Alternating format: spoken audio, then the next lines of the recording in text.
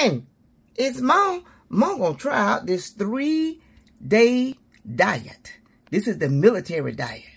I tried it. I lost a little few pounds. I've been trying to work it out.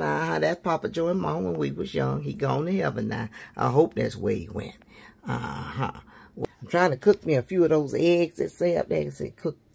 Get 1/2 grapefruit, 1 slice of toast, 2 teaspoons of peanut butter, and a cup of coffee or tea, black, no sugar, no cream.